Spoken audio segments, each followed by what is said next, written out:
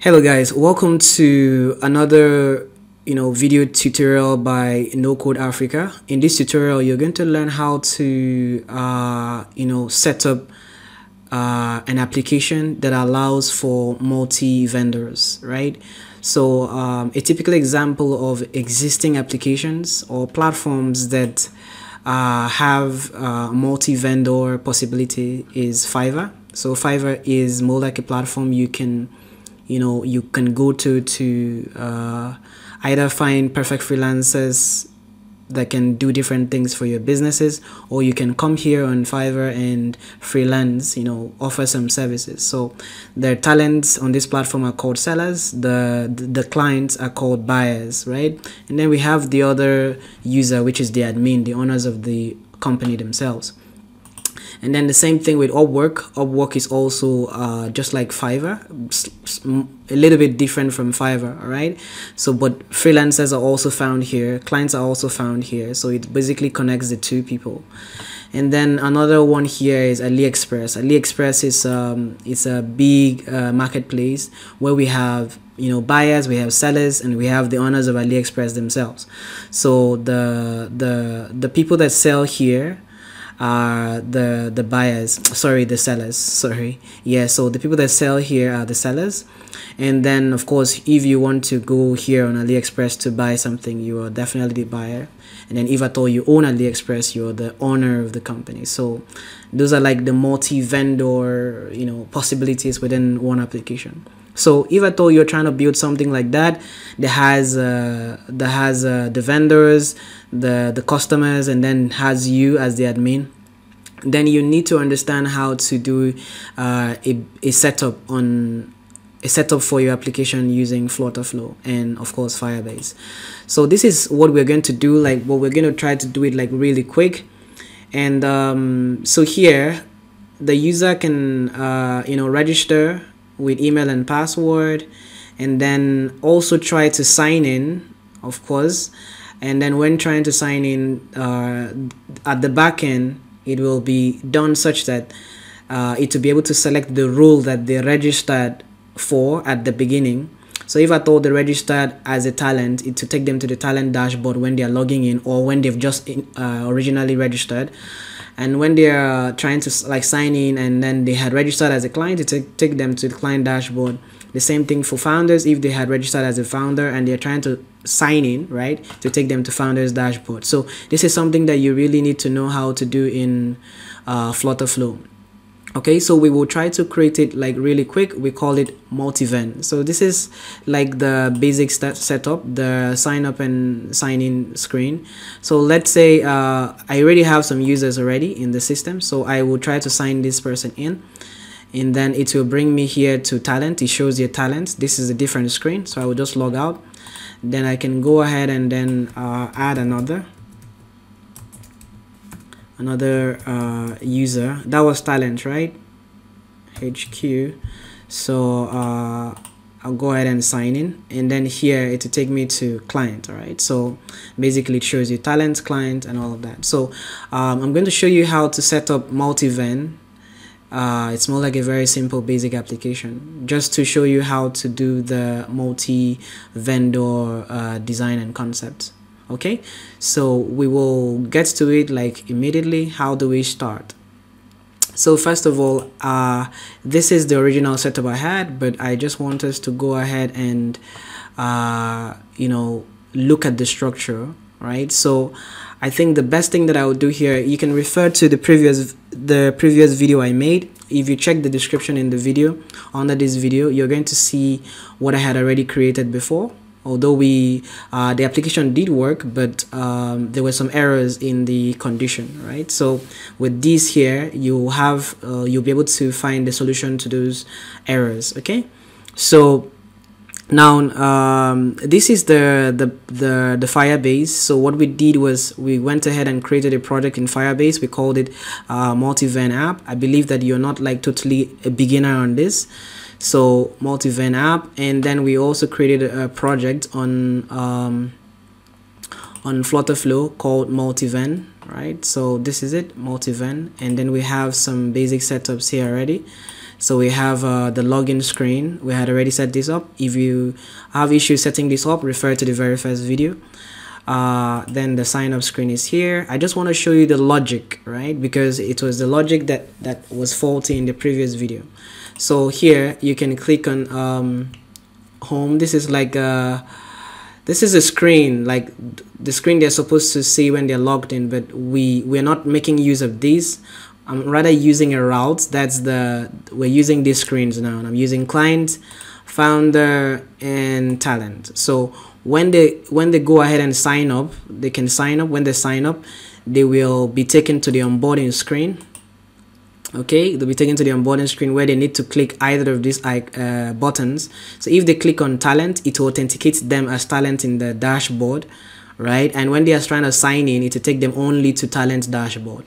I will show you how to go ahead and then add actions to this, because I'm very sure that you can set this screen up by yourself like this.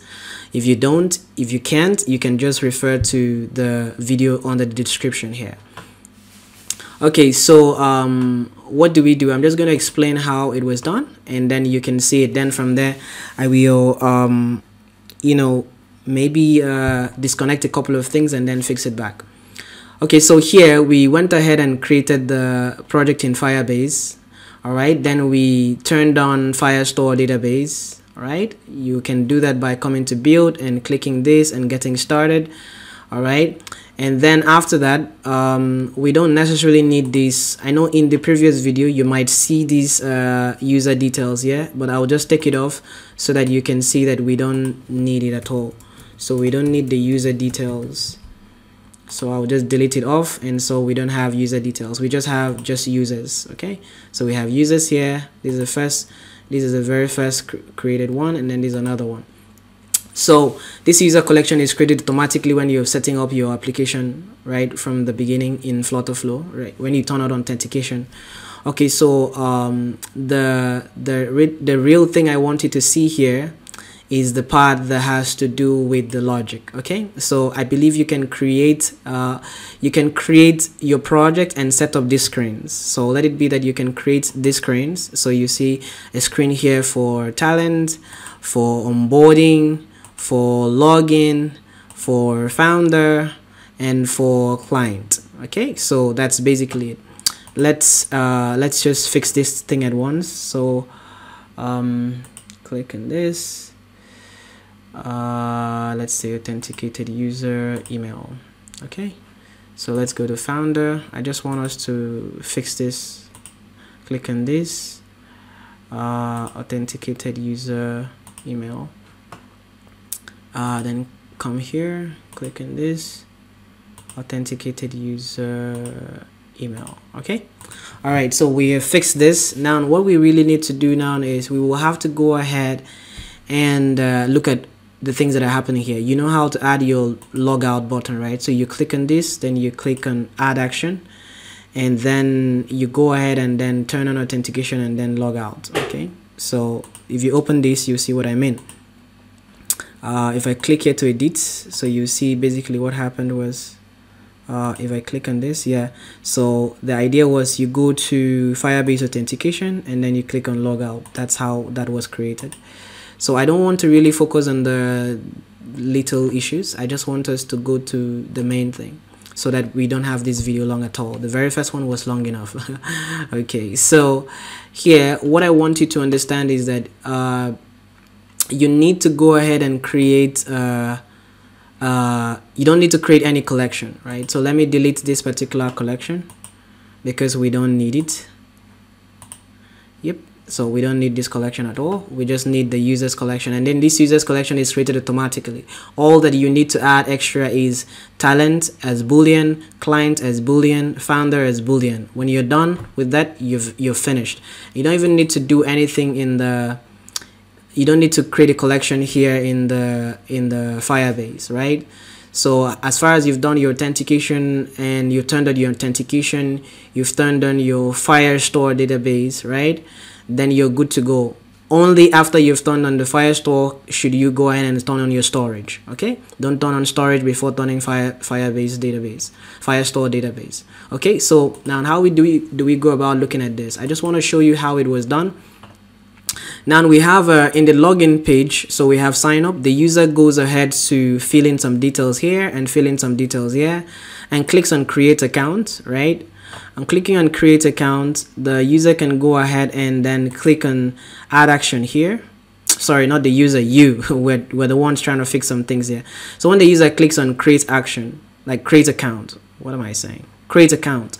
Okay, so let's see what happens here. So the idea is when they click on create account, it goes ahead and authenticates and then creates an account, right? So these things are basically given to you by the login template, right? Sign up login template.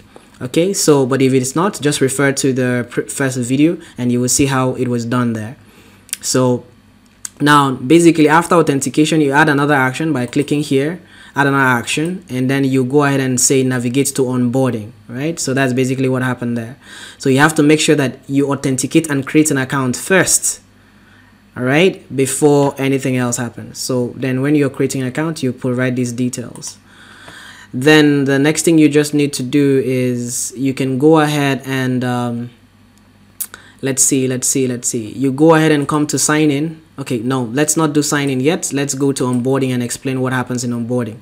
Now the user clicks on create account. It creates a user account, all right? It creates it. Remember, it has already created, so you can't create any detail again under the user except you update. Okay, so that was like the error that we made.